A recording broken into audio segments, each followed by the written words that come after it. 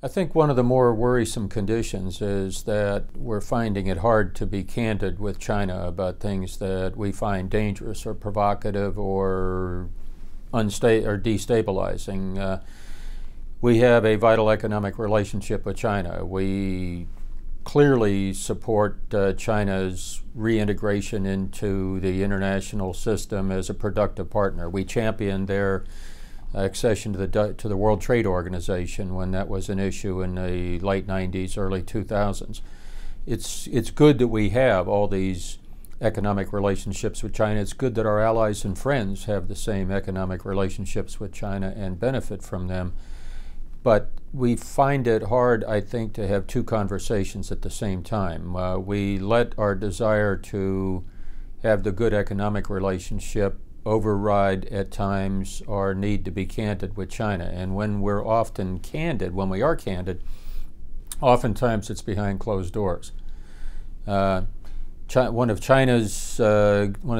the few influences on the conduct of Chinese leadership is the attitude of the people. We see it in China's worry about netizens. We see it in China's worry about various things getting into the press that they don't like. We see it in their repeated harassment, arrest, and jailing of dissidents who happen to disagree with the prevailing opinion with China. We need, I think, especially in this complex relationship, I think we have an ever greater need to be candid with China than would otherwise be the case. We need to be candid because it's well known that the world's had difficulty integrating or reintegrating rising powers back into the international system. I think the odds are something like 7 times out of the past 11 it has not worked well.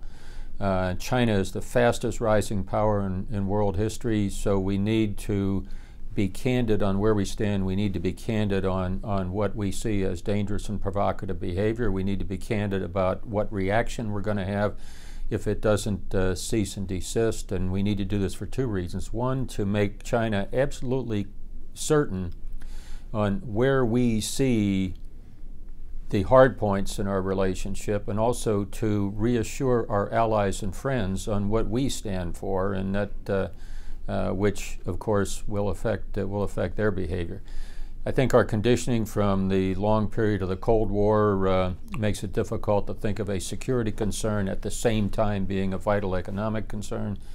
Perhaps the last time that occurred was before the War of 1812. So we have obviously no living memory of that, but I think we need to work our way into a more candid and clear relationship like that.